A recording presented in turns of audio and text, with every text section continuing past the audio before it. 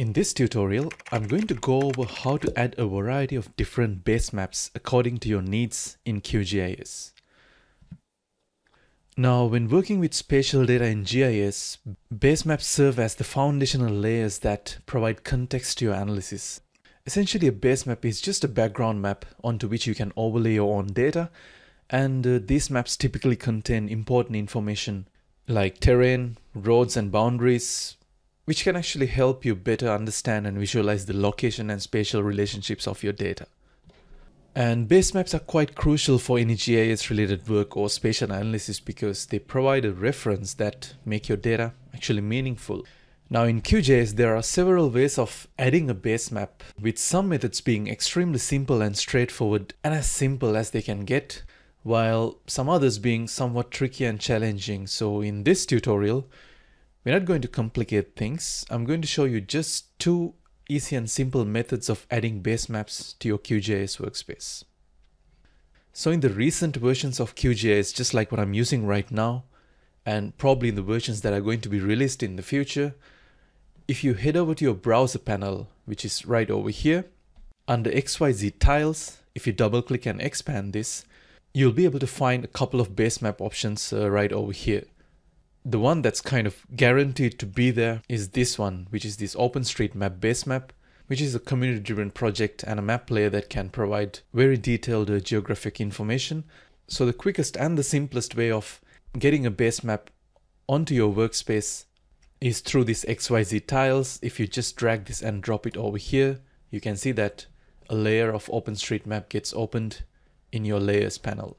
Now you can just zoom in to any area of your interest, and you can actually start seeing labels, geographic features, and things of importance that can be quite helpful, as you can see from this map. And the coverage of this basically spans all across the globe. So any area of interest you can just basically zoom into and you can just start exploring at ease. So that's OpenStreetMap base map, and you can see that there are actually a couple more options. Now, depending on the version that you're using, this may or may not be there. So as I just mentioned, the version that I'm using is this one right over here. And if you happen to use the same version, you probably would have access to these other options as well. So I'm going to drag and drop this Google satellite map into my workspace as well. So you can see that it gets added on top of this OpenStreetMap.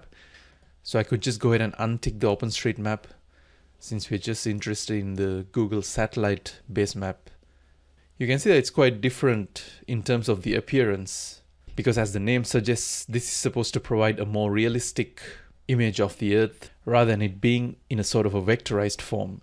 So if you zoom in, now you can actually start seeing the actual features, just like how you would get to see things if you were to view them from something like a drone, as you can see over here.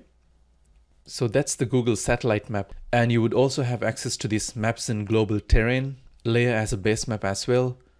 So I'm just going to go ahead and untick Google Satellite and let it load up. It might take a couple of seconds. So it's basically a global terrain map, as you can see from here. May or may not be useful depending on your purposes. If you want to actually go ahead and change the appearance of this, you can head over to Properties, and if you go to Symbology and select single band pseudo color from here, you probably might be able to assign a different color ramp to this, because the variations in color is supposed to indicate the variations in elevation since it's a terrain map. So click apply, and when you click OK, well, that might actually give you a bit more context and provide sort of a snapshot of how the elevations all across the globe happens to vary. So you can immediately notice something over here, that the colors are quite dark just around Nepal, where Everest happens to be located at. And at the same time, you can see some areas around here in South America as well having rather high elevations. So by default, we would have access to these three base maps under XYZ tiles, at least in the version of QGIS that I'm using right now. So if you want to probably take your base map game to the next level, what I can suggest is basically using an external plugin called QuickMapServices, which basically provides you with a plethora of base maps that most likely will satisfy your curiosity. So that's the second method basically that I'm going to discuss in this tutorial today. So to install QuickMapServices, all you have to do is just head over to plugins and go to manage and install plugins. And in here, to install that plugin, all you have to do is just search for it, QuickMapServices, and that should be this one right over here.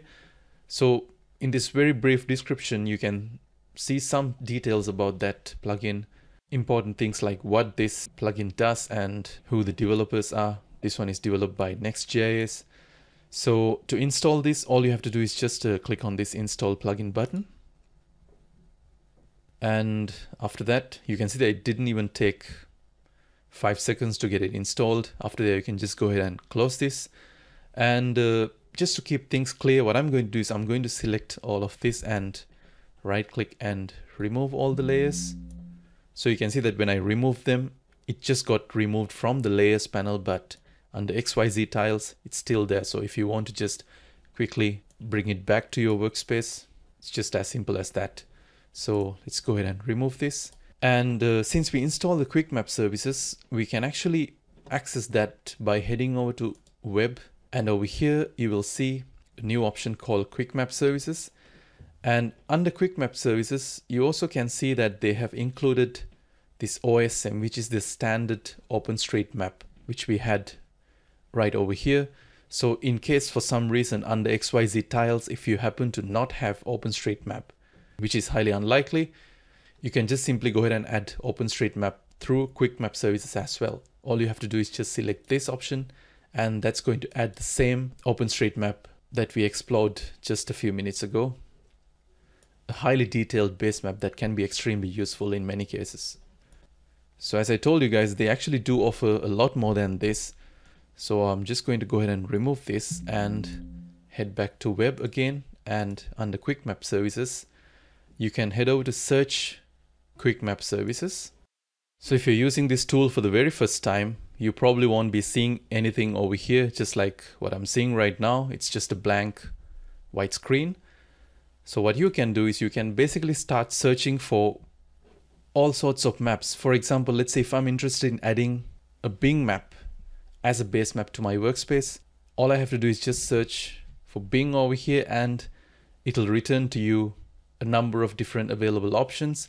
So right over here, you can see one option called Bing Maps Satellite Imagery, and you can just go ahead and click on this add button, and that's going to add this sort of a Bing map as a base map to your workspace. So just like Google Maps, these are actually pretty highly detailed maps as well. In case if your curious mind is keen on comparing the differences between Bing Maps and Google Satellite Maps, all you have to do is just add this one to your workspace as well. You can essentially do a one-to-one comparison and see which one basically fit your purpose, like this. And as you can see, the availability and the coverage is similar with other base maps as well. And sometimes you might encounter this kind of presence of clouds as well, which can be a bummer sometimes. But yeah, that's the nature of satellite imagery. And not only that, let's assume that you're interested in maybe adding a map from ESRI. So just because you happen to use QGIS, it does not limit you from actually adding a base map from ESRI thanks to QuickMapServices. All you have to do is just search for ESRI, and it should return to you a number of different maps from ESRI as well. So for example, let's say if I want to go with ESRI Terrain Map, all I have to do is just click on this add button over here, and well, it gets added as a layer below my Bing map. So I'm just going to deactivate my Bing maps, and with that you can actually start seeing the terrain map from ESRI. And similarly, if you're interested in maybe seeing how this ESRI world imagery map looks, you can add that as well, and basically deactivate your ESRI terrain map. And as you can see, it's pretty similar to the Bing Map satellite imagery as well as the Google satellite map. As you can see, it's relatively high in resolution as well, which can be extremely useful. So in addition to that, you can even add things like ESRI boundaries and places. If you click on add, you can see that it gets added below this ESRI world imagery. If I go ahead and untick this, you'll only start seeing just the text like this. So what you can do is you can still have this ESRI world imagery layer activated, and you can move this below these ESRI boundaries, and with that you can see that it perfectly aligns and starts showing us the boundaries and places just like what we expect.